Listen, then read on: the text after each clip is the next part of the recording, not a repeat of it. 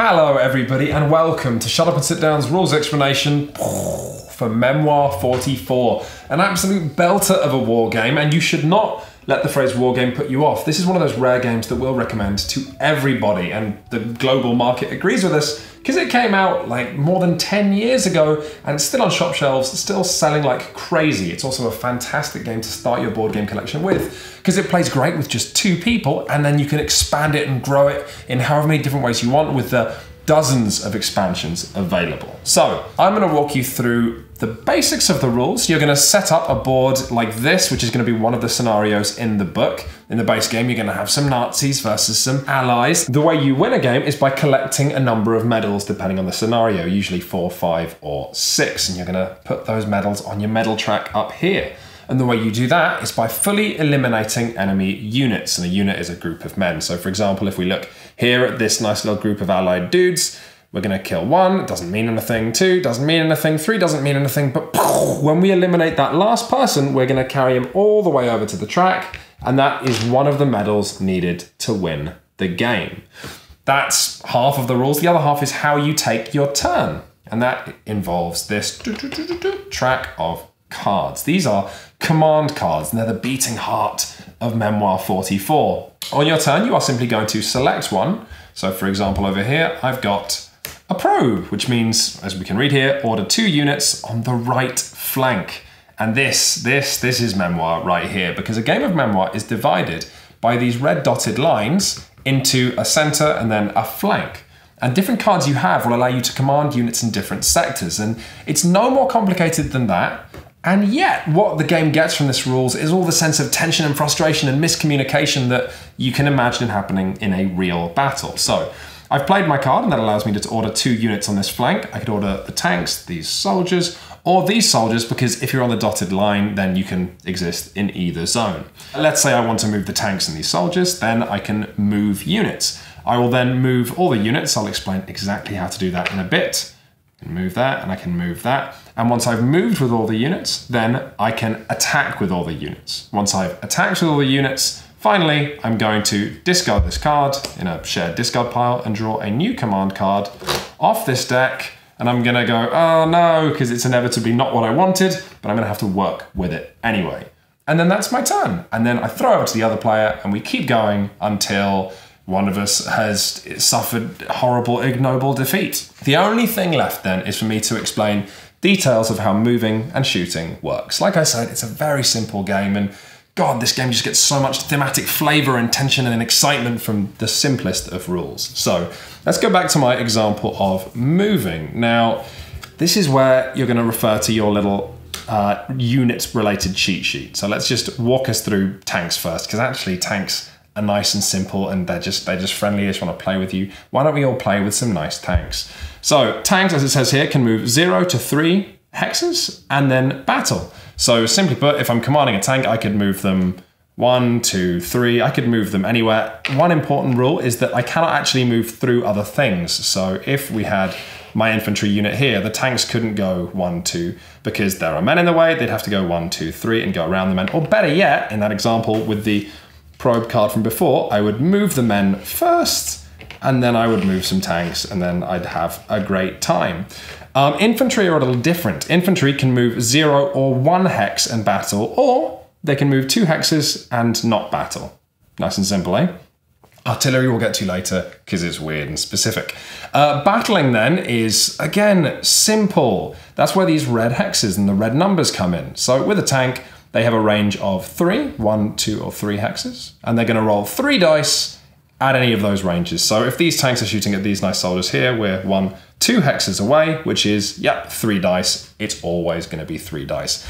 Infantry are a little more awkward. Infantry are going to roll 3 dice if a unit is right next to them, 2 dice if it's 1 hex away, and then just 1 dice, one piddly little rifle shot if a unit is 3 away. So let me show you now how these dice work. These dice, they're so nice. God. Now returning to these tanks over here, they're going to roll 3 dice when we attack with them, because tanks always roll 3 dice, and we're going to go bam, bam, and we're going to get some results. Now, I didn't get what I needed for a nice simple example. Basically, if I'm you're trying to match symbols to what you're shooting at. So if you roll a man, then that kills a man. If you roll a tank, then that kills a tank, which is useless to us now because we're shooting at men. If you roll a grenade, that actually kills everything. And finally, if you roll a flag, that unit's going to try and run away, which means they have to move to either of the 2 hexes immediately behind them. Finally, there's also a green star that doesn't do anything. So, in this example here, we've got a man, that's a dead man. We've got a grenade, that's a dead man. And then we've got the flag. But if you look, the unit can't move into their friends, as we established before, and they actually can't move into this river either. We'll cover terrain finally next, which means because they can't run away, that flag kills another person. If they could run away though, because these men were in this forest, they would instead just slip back towards this thing. And yep, as you might imagine, you can't go off the board, so any further flags, if you're up against it, counts as casualties. 2 more things worth knowing about combat. The first of which is, as units shrink in size, they still roll absolutely all of their dice. Just because a unit only has 1 little desperate German left in it, doesn't mean that German isn't going to roll 3 dice when you try and dislodge him, so that's absolutely worth knowing. The other thing is to do with close assaults. If your unit, so let's say these Germans are attacking these allies here, we roll, that gets us, oh look, we rolled 2 damage. So that unit is completely wiped out and we get our medal. That unit, because they were attacking from 1 hex away, actually have the option of then moving in, which is super relevant if you're attacking somewhere that's a pain, like a forest or a village. This rule goes into overdrive if you do it with tanks. So let's say, whoa, we roll that with our tanks. Tanks eliminate that unit, they get the medal. Not only do they move in, they can then attack a second time. That only works once. First time, move in, and then attack a second time. But oh my god, it's absolutely lethal. You wanna... Why is this candle even here? You left it there. I thought you wanted that. Did I? Yeah. Okay. You're going to roll 3 dice as tanks. That's going to be dangerous. You're going to eliminate a unit. Then you can roll 3 dice again. Look here, pow. It's absolutely, oh, well, that's rubbish. But it's absolutely insane. Finally, we're going to round off your incredibly brief military academy training. It's fine. You're probably better equipped than English generals in World War I. That was a nerd joke. Let's round it off with terrain, because terrain is massively important in Memoir and just as simple as everything else. So I will say now that as you buy different Memoir expansions and explore different scenarios, different terrain will all come with its own card and you're going to be fighting over all kinds of different hills and valleys and minefields and frozen lakes and hedgerows and God knows what else.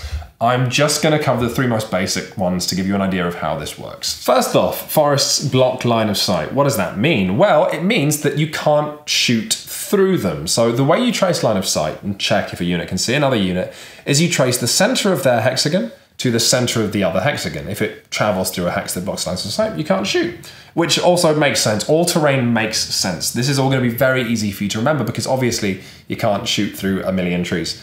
However, let's change our example and say these sweet little Nazis were here. They actually could hit that unit because you're still tracing line of sight. It doesn't go through the hex, does it? It only kind of skims on the side of the forest, so that would be legal. Now, I'm going to set up a more complicated example because this is one of Memoir's fussier rules. How would I do that? Oh God, can I? Let's definitely have an edit here. This is a weird hypothetical example because for a start, the tanks aren't even in range. But if we are trying to trace line of sight from these tanks all the way to these dudas over here, they would not have line of sight because in drawing the line, first off, they touch this hex and then they touch this other hex, which if we sort of squeeze them together like that means they can't actually see through. But like I say, that is almost certainly not going to happen in your game. Let's just move on. Next up for forests, the unit moving in must stop. So if we're moving with our tanks through into this forest, that ends their movement. And then we've also got another dickheaded bullet point. Unit moving in cannot battle, meaning when you enter a forest, you have to stop and you can't shoot. So that's awful, right? Why would anyone do that? Well, because it's cover. Finally, on this card, we have this -1 next to a picture of a man, meaning that when men are shooting at our tanks here, they're going to roll 1 less dice. And when tanks are shooting at the unit in the forest, they're going to roll 2 less dice. That is absolutely huge. Another bit of terrain you're going to be finding quite early, and also another cool miniature that you'll find in the base set of Memoir, are what are these? Sandbags! My god, I actually blanked on the real world name of them. And barbed wire. Sandbags are interesting because they're going to cause that unit to ignore the first flag that's rolled against them, meaning they will not retreat. They will still retreat on the double flags. Also, when they move, the sandbag token is removed from the board, so that's very cool. Finally, barbed wire. Barbed wire can be run over and immediately removed by tanks, but if infantry moves into barbed wire, just as if they were moving into a forest, they must stop. And also they can, instead of battling, remove that barbed wire permanently. But yeah, a very thematic, very annoying little rule. Skipping on, we've got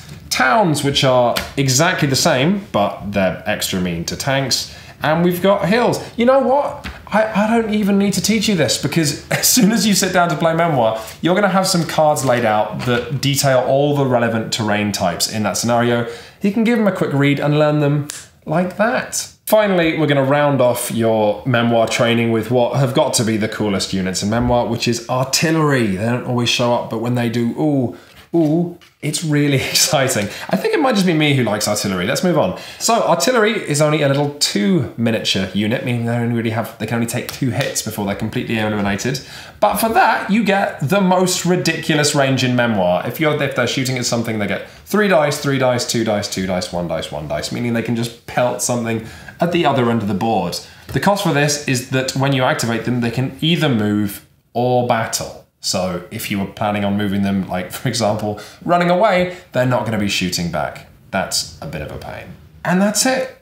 Unbelievably, for this game that is unquestionably World War II in a box with all the feinting and excitement and retreating and attacking and different fronts and different weapons and different strategies, that's all you need to know to get stuck in and start playing.